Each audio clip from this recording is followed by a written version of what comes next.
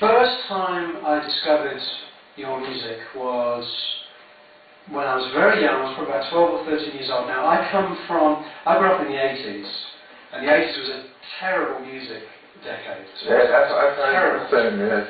And as a young sort of teenager or even younger, I found it very hard to find anyone that I could be a fan of. So I find myself going back still, even to this day, I find myself going back to the 60s and the 70s. And one of my best friends had a big brother who was a big fan of so-called progressive rock.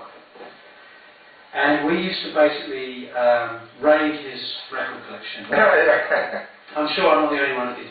So we would discover bands like Pink Floyd, Camel, Hawkwind.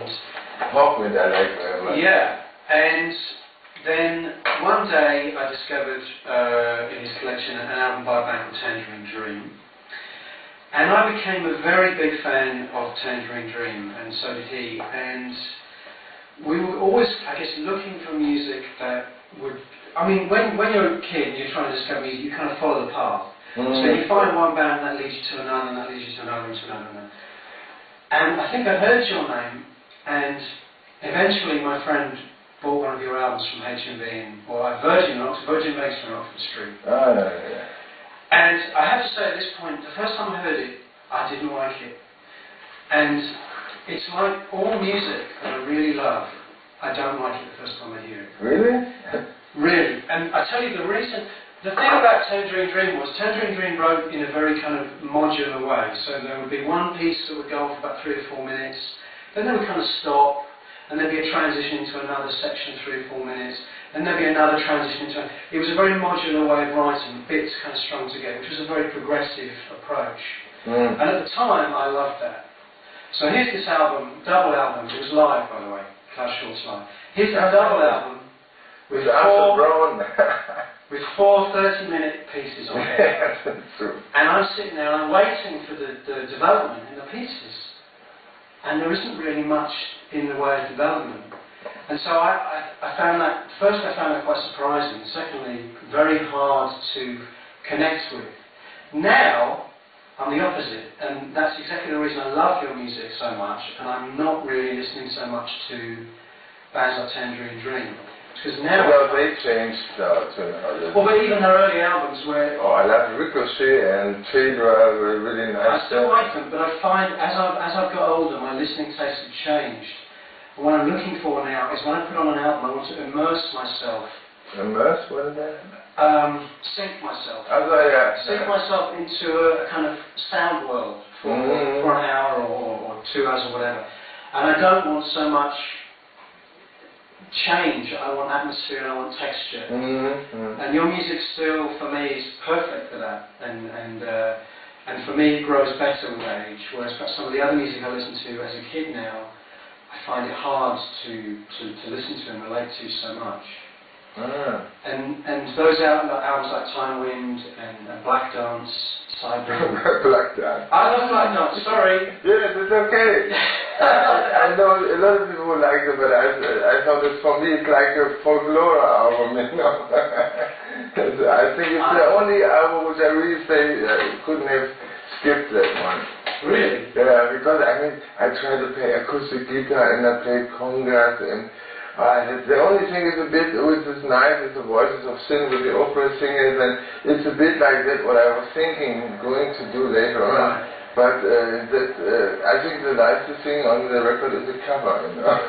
Well, I love the cover too. The second side is the masterpiece for me, that album. I think what that album has, which I like about a lot of... I know you're not so keen on the sort of cosmic...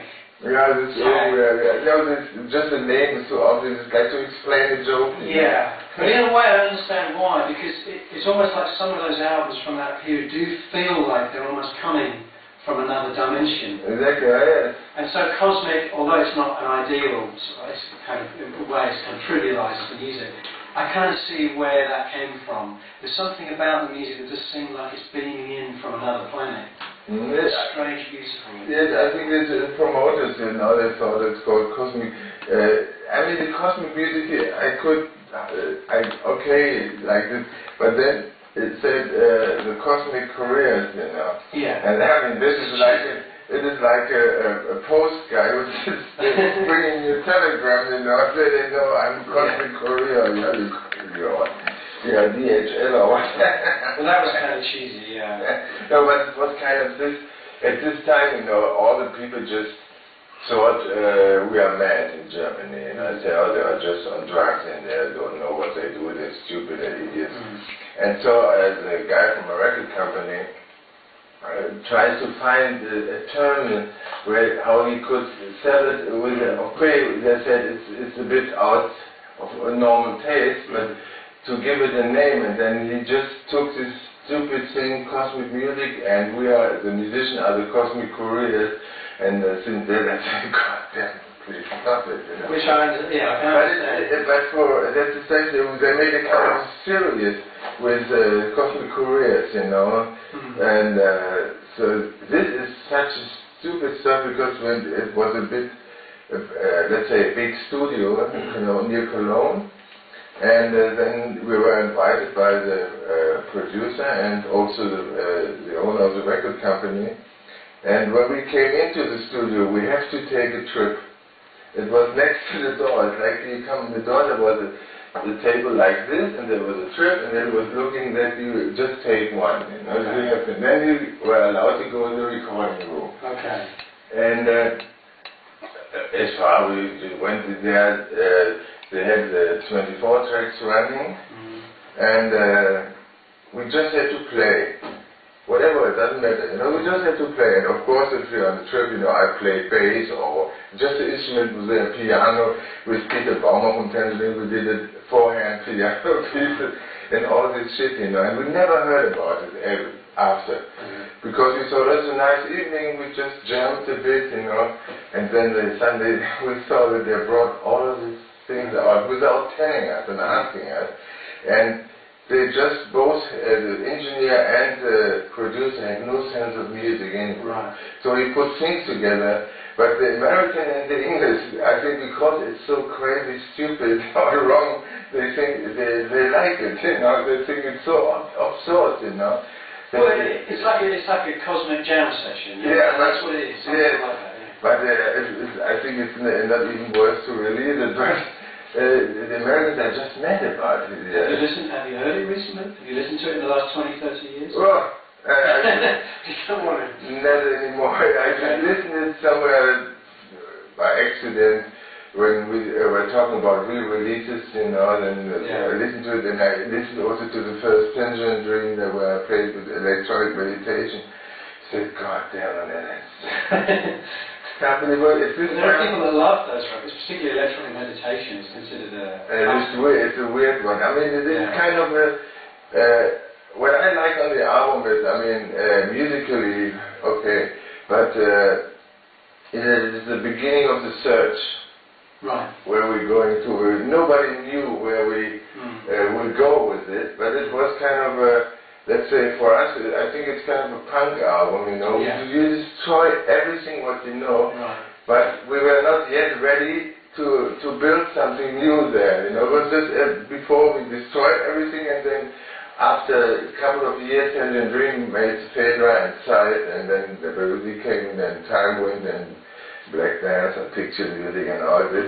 But at this time, you know, we just want to kill everything what we had before, because I don't know, you cannot know that, but in Germany normally we are just kind of copying English and American bands. Otherwise you have hardly no chance of being successful, you know.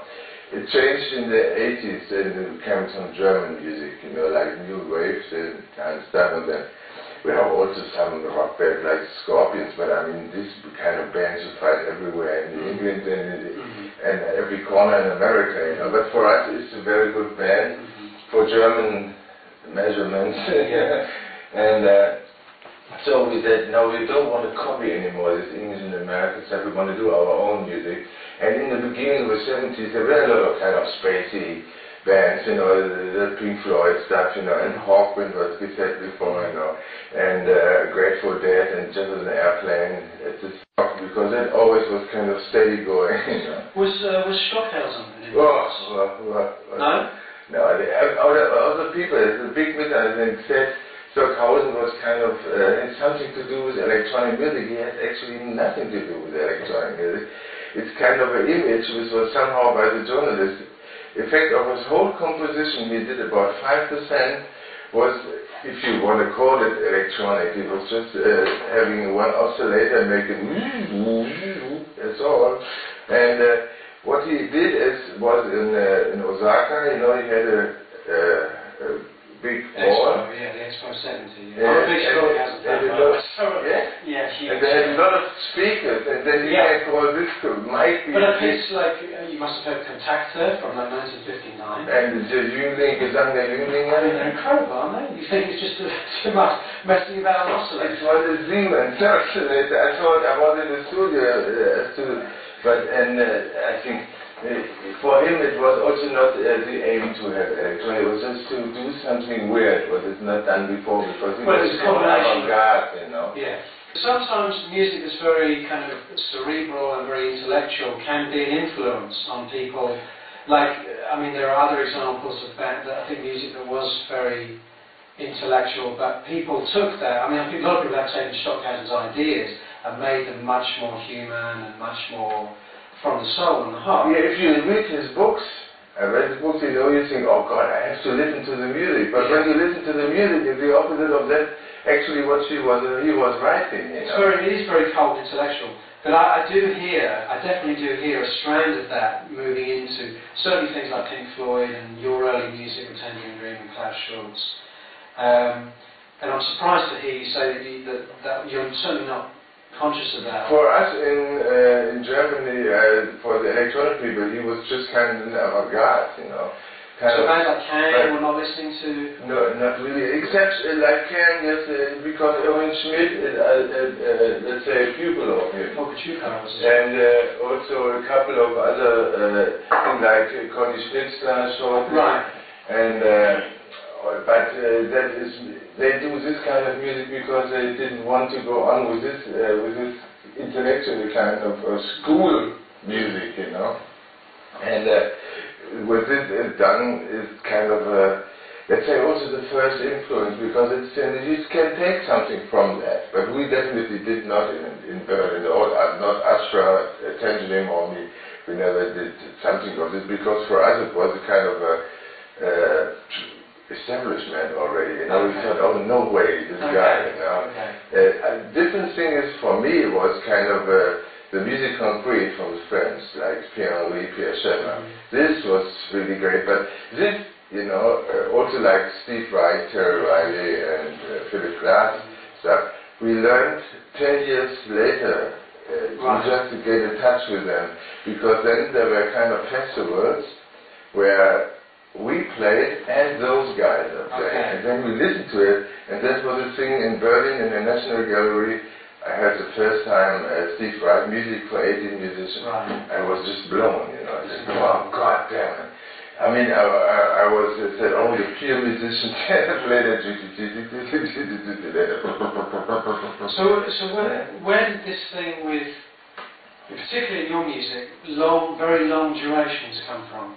I don't know why. I think it's because when I was very young, at 40, 50, I listened to classical music, and there was kind of this length there. But I don't know whether it really was influence, and I think it, from my point of view, as far I want to have a very subtle development, I need this kind of long pieces, because the intro of mine is normally a single, you know.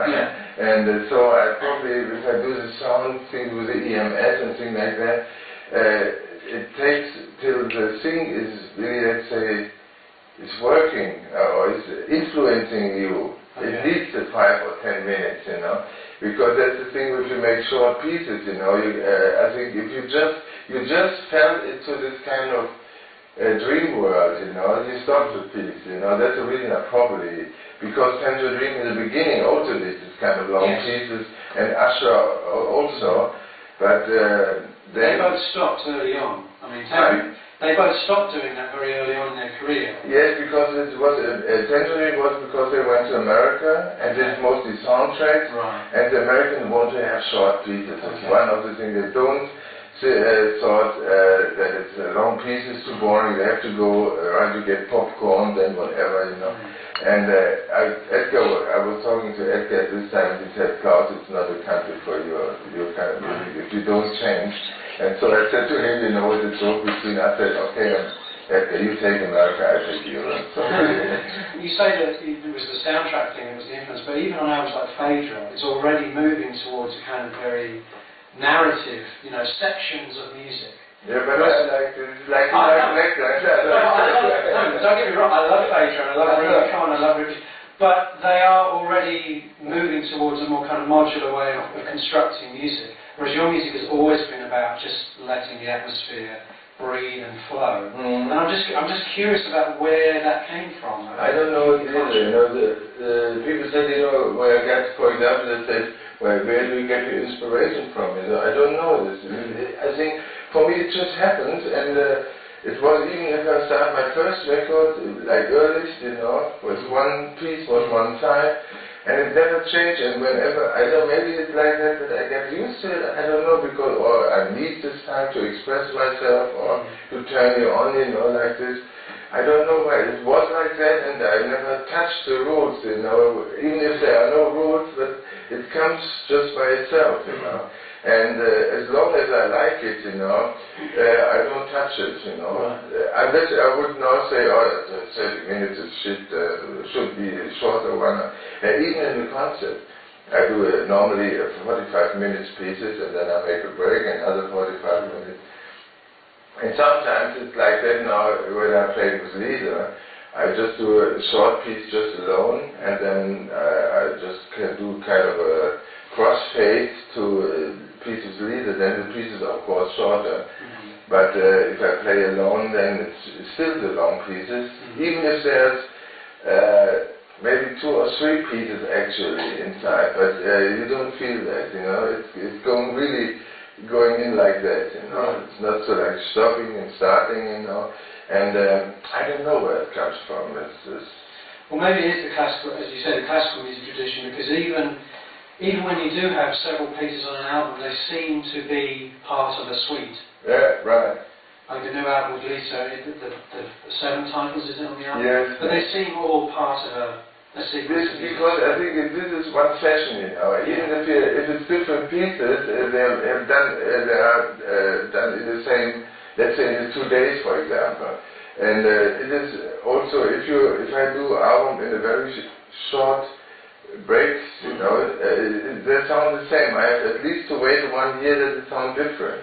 You know, I mean, for some people, all my albums sound the same, you know. But if you are sensitive and you go inside, and you do have a break just of 1 or 2 months, then that will sound a bit the same, because you're mentally into that, you know. Because I don't do concept albums, conceptual ones. Because before I start to do music, I don't think about music.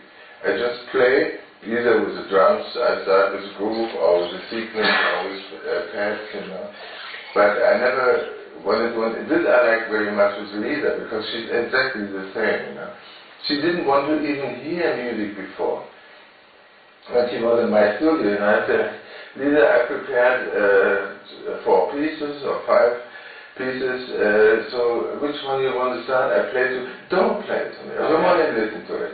You know, just put on record and I sing, you know. This is what Robert Fripp does too. If he comes along for sessions, he says, don't play me music. All I need to know is what key is in. Exactly. Yes, I think because musicians don't need to talk about it, you know. Well, some musicians just work better that way, for sure. Some musicians refine their performance, but certainly... Like Teapot, the cellist, is the same, and Manuel, the guitarist from Usher, is also the same. You know, we just play like in blues. We know it since so that I know what he will play, and he knows how I will change it. If you have so tight in the band, you know. With Tangerine Dream, I could not play with Edgar anymore, because the music went like this, you know. But with Usher, I mean, even the music was also different. He played E2, E4, you know, very much with orchestra and things like that, you know. But still, when we meet, it's still connection is still there, you know. So you said that Edgar and you went in different directions musically, but I can see a very strong connection between, say, an album like Cyborg and an album like Zeit. Yeah, at this time... Very similar, I mean... Yes, but I said in the 80s, since they went to America... Oh, you mean when you... Okay. No, not at the early time. I thought you meant like after electronic meditation. No. Later on, when they moved more, I think when Christoph and Peter Baumer left the band, then he had always changing members there. And since then, I think somewhere he got lost in, I don't know, in translation. American Hollywood soundtrack hell. Normally, I think to do kind of a soundtrack, it's kind of, for me, it's not really a nice thing. Because you have very discipline and you have only short pieces, except on Body Love, a porno, because there is no action. You can play half an hour because the sex party is taking that long. There is no, let's say, dialogue where you have to put down the music because it's always the same sound, you know. And that is okay, but that is for. But sometimes it's nice to do that because of the discipline you have. I don't like discipline, but sometimes you want to have just the challenge of a discipline, you know. So you say you never ever plan what you're going to do on an album? No. So, okay, explain to me this then. What's that diagram on the back of Time Wind? This was afterwards. Afterwards? Okay. Yes, because I tried to do a normal script, you know, like this on a score. Score. Okay. But then I found how to make the EMS noises. Because I assumed it was other round. I assumed that you sat down and written that, and then you've gone and realised it musically afterwards.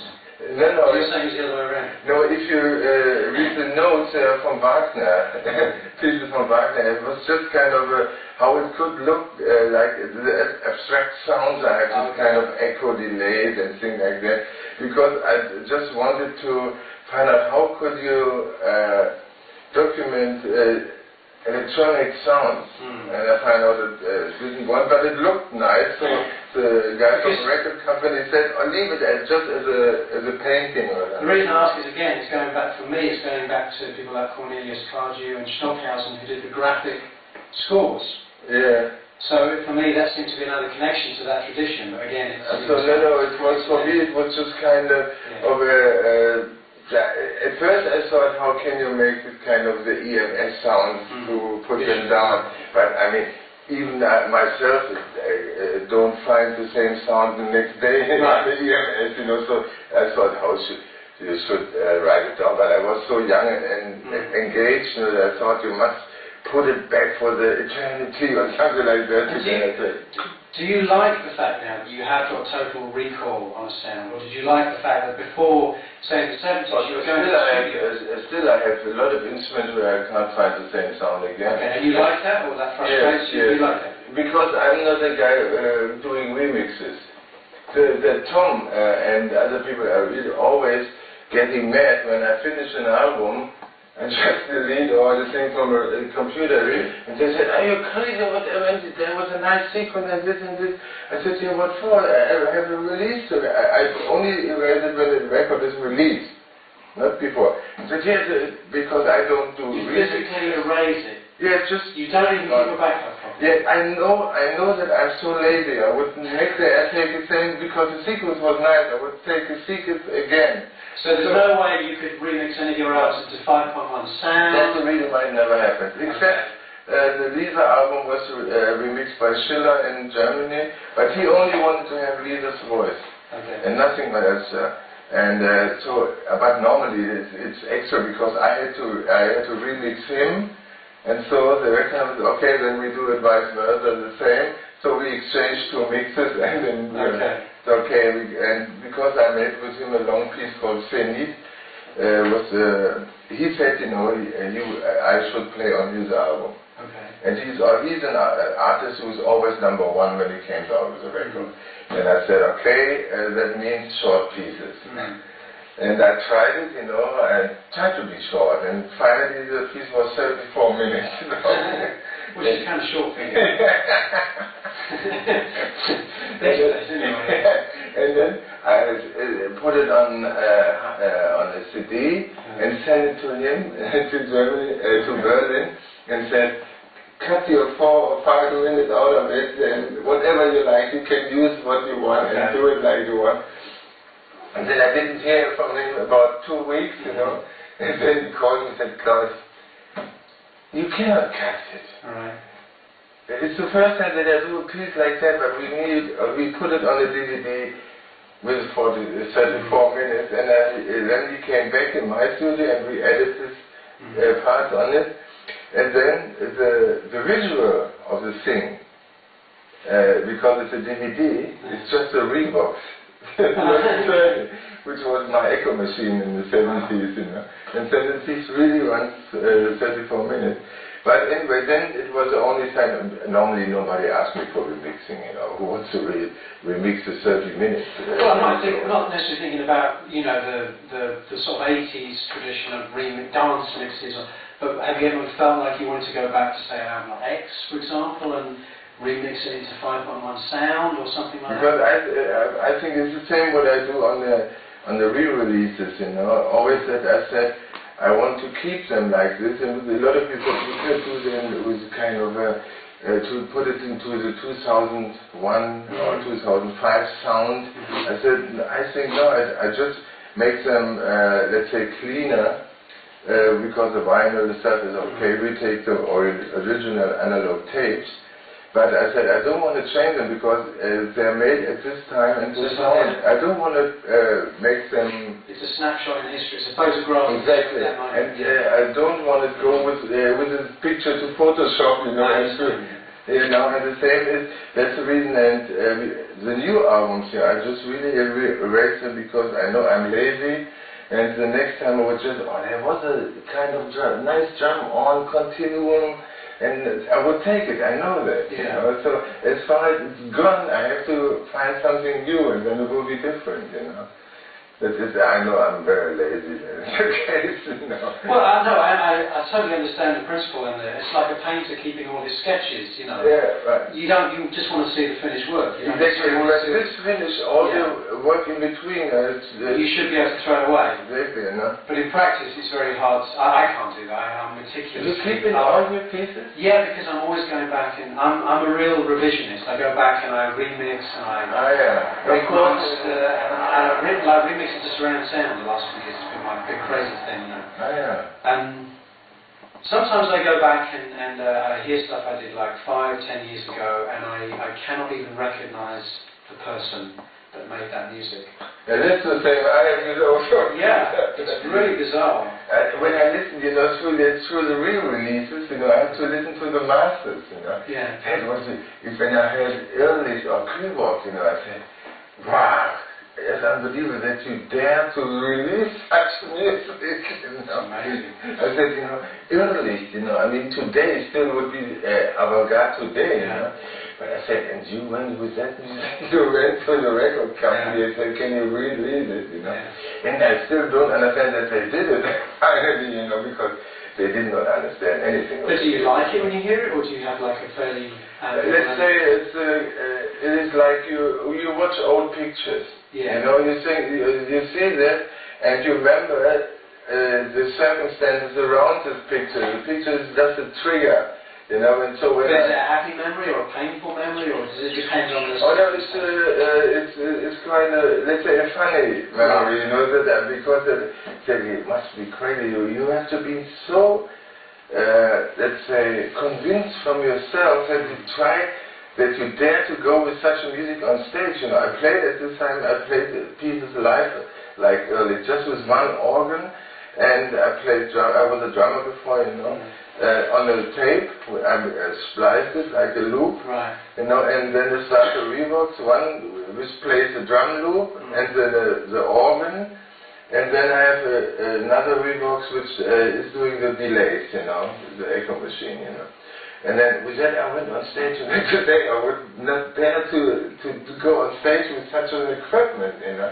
And Kühlbock is about the same, and the first thing where it becomes more interesting was kind of picture music, and then, but the first thing, and then I have to go also to the releases, you know, and it is strange if you think you're now, let's say you're 30 years older and listen to your first album, And then what he opened, and then you hear what he done with the 25 or it was 30, you know. And like 30, I was 30 when I did Mirage. And I said, God damn it, what is it? Sometimes it is like on Mirage or on X, you know, I'm really surprised that I could not make the sounds again, you know. I said, God damn, what was it? Interesting sounds. How did you make them at this time? And I kind of had only 2 or 3 synthesizers, and I had no multi-tracks because nobody could afford in the 70s a multi-track, you know. And so I said, how did you do that, you know? And it was really, and today, you know, you're just a kind of you have 100 tracks if you want in the thing, you have plug-ins and whatever, you know. And there are certain sounds there which you really cannot, I don't know, you cannot imagine how you did that, you know. Well, I think that's the thing, isn't it? As technology gets better and better and better and better, the music doesn't really get any better. It's all still to do with the thought process and the ideas, isn't it? Yeah, and more technically, the more you have to choose, you know. And also, I think one of the problems with technology is it's much easier now to sound like everyone else. Exactly. Yeah. You can buy a plug-in and you can instantly get the, I don't know, the Nine Inch Nails guitar sound. Exactly. You can instantly get the Phil Collins drum sound. Exactly. And in the 70s, it was very hard, and you had boxes that didn't behave the same way any time twice. Yeah. So, and I think that's why in the 60s and 70s you tended to have a lot more what I would call musicians that are instantly recognisable. That's true. You can instantly recognise the guitar sound of, say, David Gilmour, Steve House, Steve Hillage, Jeff Beck. You can instantly recognise the keyboard approaches of the keyboard player. Now, it could be anybody, yeah, right. Anyone, and it probably is. And sometimes it is like that, you hear a song and say, oh, it's a Roland D50 sound. Exactly, you recognise the keyboard, or something not like the this. musician. You got even the presets, you know. Yeah, exactly. But not the you recognise the preset, but not the musician. And I think that's tragic in a way. For me, the last band really that every single member in the band you could instantly recognise their sound, their style was the Police. Well, Sting, Andy Summers, Stuart Copeland. Instantly you could recognise Stuart Copeland on the drums. Instantly Sting bass, Andy Summers guitar. Since that band, I really struggle to think of a band where everyone has their unique personality. And I think, for me, it's the preset generation. Yeah, and now the plug-in generation. It's so easy. Exactly, yeah.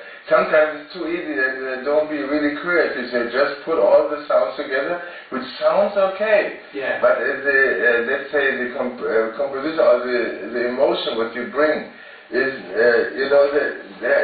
the technique is a composer and the human is just a collector of sound, of the ideas which are coming from Japanese or Spectrasonics, for example. You know, I use this atmosphere, this virtual synthesizer, very much. And this is a good thing because I think it's done for me.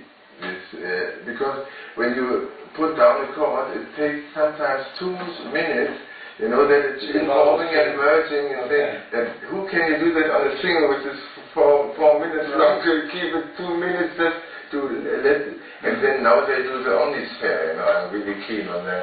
Anyway, this was a kind of it's still for me a kind of genius company because the major first thing we call distorted reality, these kind of sample CDs, I use them, and then now I have used Stylus and Aramix and Atmosphere, and then of course the new one, Omnisphere, because I think they wanted going to do an update from Atmosphere. And then I found out that they did so nice new stuff that they said, oh, we make an extra instrument and sell it, not like an update, just like a new instrument. This is a company, it's one of the few companies which I think they're worth for, but there's a lot of companies who just do the Mellotron and all these kind of stuff. Who cares about these things, I mean, Mellotron you can buy with vintage keys from Emu. It's a beautiful Mellotron. I still love the Mellotron sound. Yeah, the sound is very dramatic. It's like. It's the grain. I think it's because it's so bad. It has a very strong character. Well, I mean, that comes back. Immediately here. like Moody Blues or even King Crimson, yeah. But I mean, that all comes back to what we were talking about, how, you know, you were saying in the early days you were so limited with your resources, what you actually had. But it just shows that music sometimes can almost benefit from limitations. Of course, yeah. I mean, Cyborg is what? It's a tone generator and an organ. Yes, and it's an orchestra through a cassette microphone, a very cheap one, you know. And then through the, with this kind of filtering, but it wasn't really filtering, you know. It was just very thin that it doesn't disturb the basses, you know. You have not a real mixer, you know. It was a 4-channel Telefunken mixer. I can imagine with a reverb, with a spring reverb from Hammond. That was my reverb. And the delay was already okay because it was a Revox, you know. Still using it. Well, the delay was very important to all your music at that time. Especially the delays are with the sequences. The repeats, If I think without the sequence, especially when I had the MOOC, you know, that was so funny when I went to Popol Vuh, Florian owned this synthesizer, and he said he wanted to sell it. And I knew it was a big move, but it was, you know, far out of every possibility to buy it, you know. And he said he wanted to sell it for 20,000 marks. And I thought, wow, God damn, this is nearly you can, but I didn't get the money. And I went to my record company. So you must imagine how stupid or romantic I was. I went there and said, if you don't give me 20,000 marks now to buy the MOOC, I stop making music for you. Even we have a contract. You know, I said, no, I stopped making music if I don't. Which record label was this? Was this Virgin or? No, Metronome. Metronome, okay. Or was it before? And then I came there, you know, and the chief of the company, you know, he was smiling, and he said, okay, Klaus, we'll give you we give you the 20,000 because everyone has the music.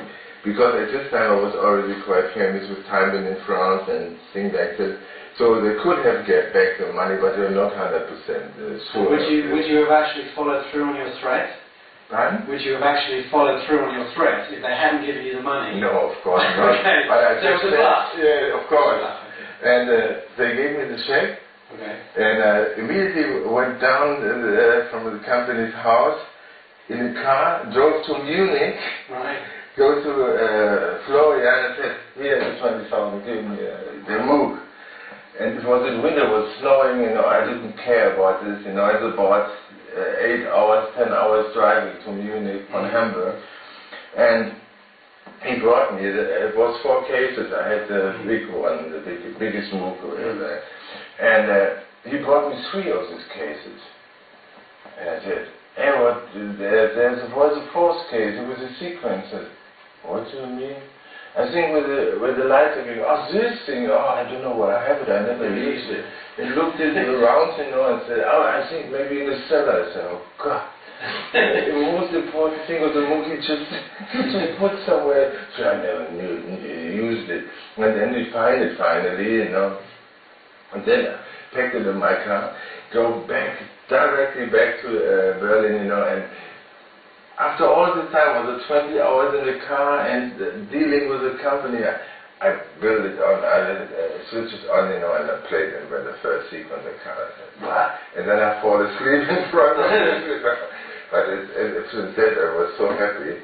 The first time you used the big MOOC on was Moondawn? I think Moondawn. Moondawn.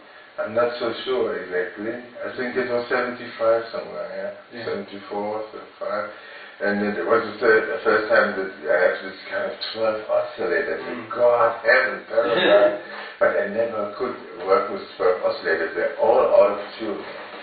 Mostly you had, on certain days, you have 3 oscillators in sync. But always, every day, different one. The 9th worked with the 1st today. The next day, in concerts sometimes. You were playing with one hand and the other was always tuning. So what was really surprising to me when you started to release the box sets was actually that you never really, or it seems to me, you never really had this concept of making albums anyway. you just made music all the time. And it's almost like, it almost seemed like it was random. You can choose everything, but at least still you have to have things in your mind, because unless you just do some, I don't know what kind of music, like you said, people just taking the preset and lovely. But for us, we are not limited. I like this idea. You're not limited by technique. You're limited by yourself. In the 80s, the standard, the quality of work drops so low, and some of those artists now have really come back and are producing great work again. And I'm trying to figure out what it was about the 80s. Now, I have my own theories, and I'm just curious of what your theories are. I think it's something to do with the kind of fallout from post-punk. A lot of the musicians were being told that they were boring old farts, so their music was worthless.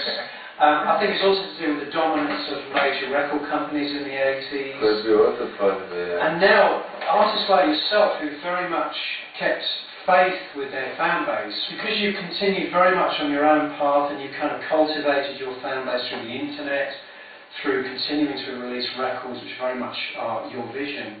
I think now you're in a very good position, possibly in a better position than you've ever been before. It's true. It is, and also when I felt on the Lorelei concert, which was quite a long period, and even before the 7 years I haven't done any concert. I did only single concerts. There was one in a Royal Festival Hall, there was one on the festival in Osnabrück, but then the rest was nothing. I felt that the respect and the love from my fans became much bigger, especially I realized it in Lorelei, because when maybe we go down and we listen later on a bit from a concert,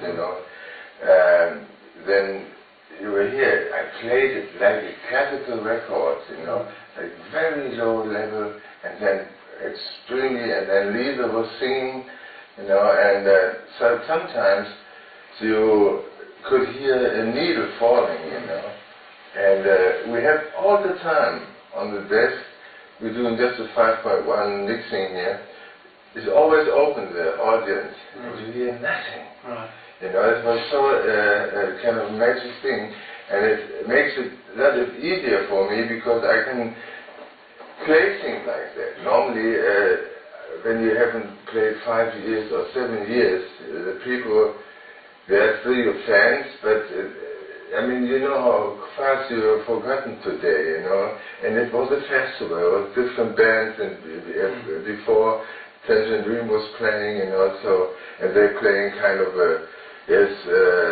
full power all the time, and with labels and everything, and I have just pure little lights, very sensitive done, and the music which sometimes hardly was to hear, and so you never know really how it will work, and I was also very anxious, I have to say, very nervous, because I said, would it have been after 7 years the first time really on stage, but it worked perfect, and this was exactly like you said, I'm now in a position where I just can do, let's say, somehow everything what I want, at least it will be accepted. Whether they love it or not is a different question. Was there ever a time when you felt no one's listening, no one cares about That was exactly the 80s. That was the 80s, yeah. There was suddenly electronic music went down, the punk came from Germany, came the new wave, so I produced the most famous band I produced. It was by accident. We did not know that it will be such a success. But the electronic music was just nothing, nearly, Of course you had your die-hard fans, you have still, but it was not so that you have an obvious audience. It was kind of people, some in America, some in Japan, all over the world, but if you put them all together, maybe 10, 20,000. And then comes in the end of the 80s, it comes the techno in Germany. And the techno people, in the beginning, they started with synthesizers and always like underground. And they did not know that all these things are happening already in the 70s. So they started off from zero, And then from a certain point, the big record companies realized that this is kind of a new business and pushed it, and then the media came, and the media said, oh, what we are doing is was done by Attention Dream, Schulze, Kraftwerk, and all before. And then a lot of these people suddenly turn around, and we had new, let's say, not really fans, but new customers, you know. And but this was exactly like you said. I don't even know what it was. I mean, there was Depeche Mode, Ultravox, which I liked. It's a thing, but a lot of bands, you know, just disappeared, you know. And what then was produced, you know, it was, I don't know what it was. It was kind of I always say La Paloma, you know. It was kind of like very unengaged, you know. It's just like, yes, music always has to be there, but it was not really with heart or something. You know, it's just kind of just to redo something, you know. That the record companies have something to sell, you know. Yeah, it's products, exactly. Exactly, you know. It's like selling soap, you know. You need a new blend of soap, okay, then you have it. You have it. Then. Well, I think that's partly why there now is a return to real artistry in music again, is because of the internet. You have to say, now the record companies are being made obsolete.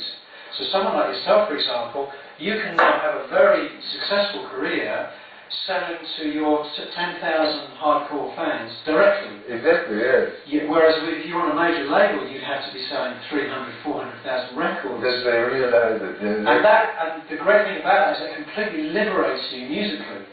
You can do what you want. I mean, you've always done that to an extent anyway, but I think many artists fell into that trap. And it's also, I think, nice for new artists, because normally, I don't know how it's in England, but in Germany, if you're not already in the top 10, you will never get a record company, but without a record company, how you want to get into the top 10? So all the interesting new bands, they don't get a deal, but through internet, at least, they can get in touch. I mean, it's still hard for them, because who is just looking for a new band when you know, it's the thing, but at least they have the chance. And if they're probably, I think there will be soon record companies in the internet, part of the internet, so that like in early days, you know, you just could go to Island Records and buy every record without thinking which artist it is, because Island was such a company, you know, if they release a record, you can buy it. It will be differently good, you know, so that is Spooky 2, Roxy Music, and this, you know, that was the reason why I went to Ireland, because it was always my dream company, you know? And even less money that I got from Virgin, you know, but I said it doesn't matter, you know, Ireland is a company, and then there was also Bob Marley, reggae stuff, you know, and things like that. And I think these things will also come to kind of internet record companies, which I like very much, because now the major companies have to be really careful. They have to do something, otherwise, before they have the kind of a monopoly, you know. They can do what they say when they say we promote this kind of music, this will be sold, because you cannot buy other stuff. But now with internet, you know, the people can go via Amazon or whatever, or directly, you know. And what I find out is that the people, through the whole DVD stuff, even if we're doing now DVDs, but that the youngsters, they want to see the people really playing live. Absolutely, yeah. Because that's for them a fascination what we lost, because we did that already. For us, a band, to see a band live, we said no. But for them, it is something, there is not a virtual person, there's a real person who's playing there. It's unbelievable, you know. Also, I think you're talking about the record label, the important record labels like Ireland. Virgin had a strong identity as well. And I think the difference is that the major labels now have become quite faceless corporations, whereas I think great record labels, like great bands, like great artists, have one strong personality usually behind them. In the case of Ireland, Chris Blackwell, Virgin's Richard Branson. Simon Draper, you know. And in the 80s, labels like 4AD with Ivo Watts Russell, Tony Wilson running Factory, Alan McGee running Creation, and there isn't so many